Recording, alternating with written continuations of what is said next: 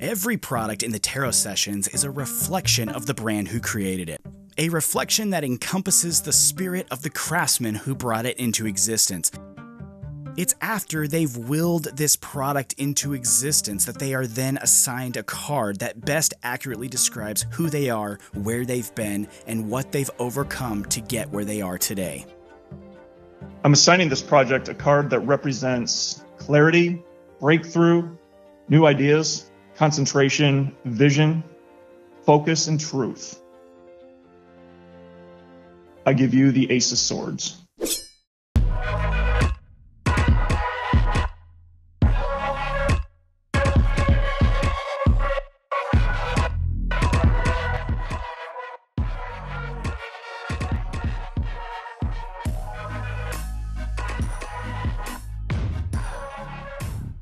Let me tell you, first off, creating this one was one hell of a roller coaster. See, the story about it is about a year and a half or so ago, I started on this project, and I decided early on that I really wanted to make a pre-styler. See, I was going through this kind of pre-styling phase, and okay, it was more like an obsession, really, for whatever reason. I just really focused on making amazing pre-stylers. I was going through this like pre-styling exploration, if you will. And what came out of that exploration originally was this jarred pre-styler. It was really cool. It had two kinds of clay on it, and at the time, it was a really good idea. I mean, this pre-styler worked with every other Tarot Sessions product at that point that had been released. You know, my testers loved it. It was just a killer product all around. There was just one problem with it, though.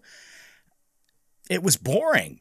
I was bored with it. I was just bored. I mean, I wish I could sound all important and prophetic here and come up with something, you know, like deep within me lived a spirit of the perfect texture spray. You know, the truth is, I got bored with making jarred products. I mean, at this point, I've made like a dozen jarred products. You know, I've done a lot of them, and they're all awesome. I'm not saying anything bad here, you know, but creatively, at that point, I just really needed something to just blow my hair back, so to speak. So I literally tossed that one. I tossed it away.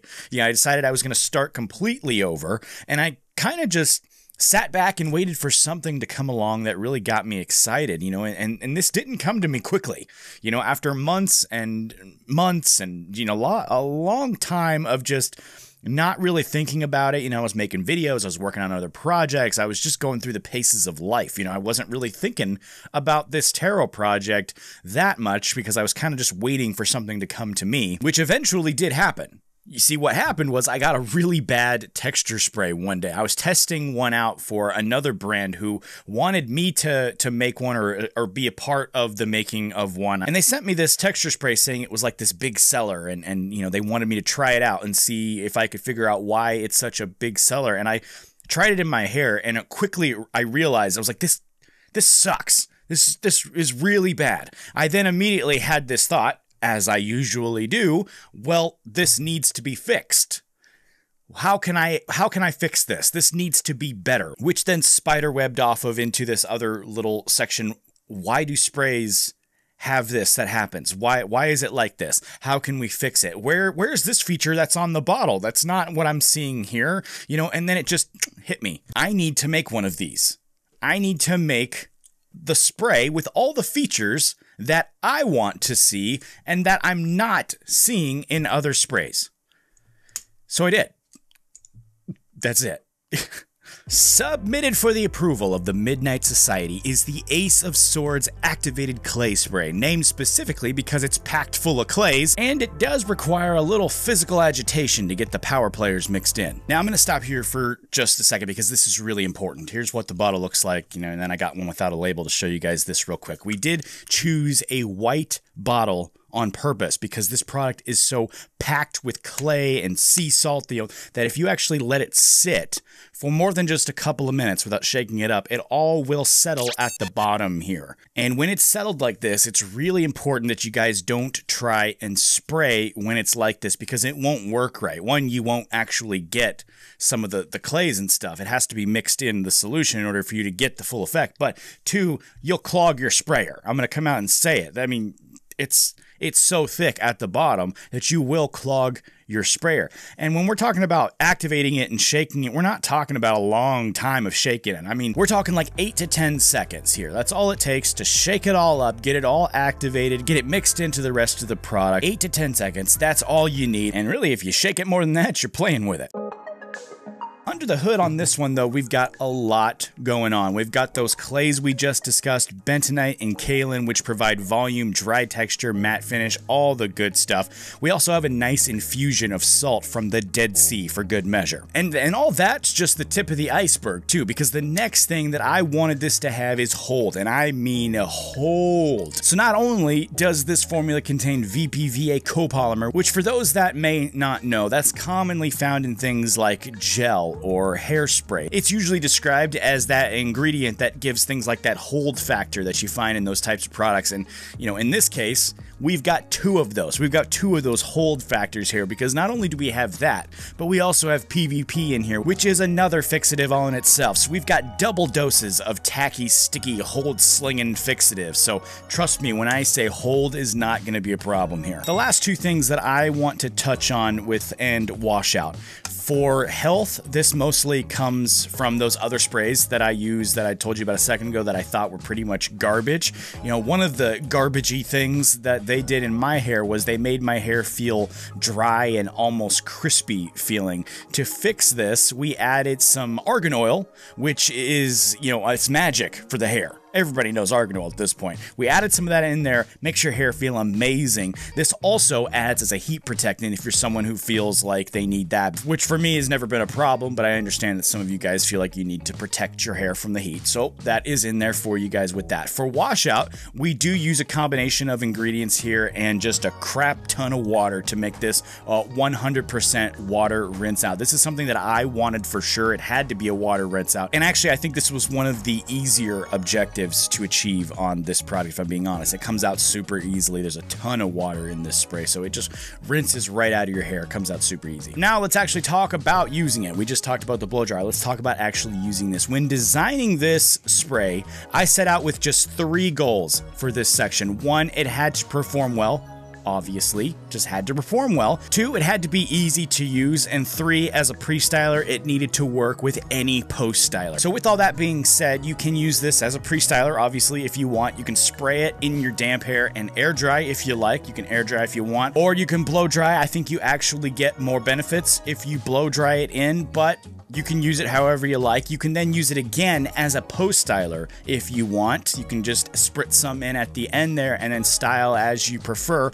Or you can use any post-styler you like to finish things off. In my hair, personally, you guys know that I prefer to blow dry. That's just how I do it. And what I will do with my hair is I'll simply go around my head a couple of times and then I will grab my blow dryer and just let it go to work. Here is the result that I get with it. You can see there's great volume to start with. The finish is there. Hold is on another level right now, which might be hard for you to see, but I can actually feel it as I run my fingers through, and now I'm perfectly set up for whatever direction I want to go in with my post styler. Just to give you guys a quick second look too, here's another head of hair for you to see this work on, and this was shot a while back at my salon with my stylist, with somebody who's got shorter and a little bit thinner hair than me as well. And for those wondering, she's using the last sample before production started. We were actually planning on coloring it red. That's why hers is red, but we decided against that afterwards. But more importantly, you can see how it's working for this gentleman who has a thinner hair type than me and a different hairstyle completely.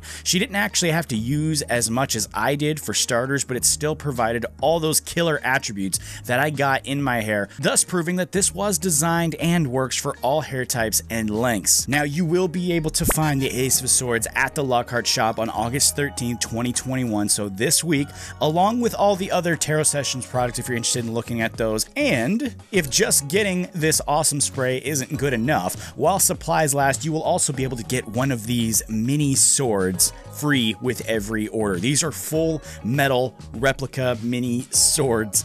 They're freaking awesome. I did keep a couple for myself because this just tripped my nerd alarm big time. They're very detailed too. I couldn't believe how much detail is actually inside these when I got them. I'm not yet honestly sure what I'm gonna do with the rest of them, but I'm sure I will figure it out, and you could be figuring it out with me if you want to. You just gotta pick up a bottle here at the Lockhart shop. I mean, I want you guys to have one of these swords.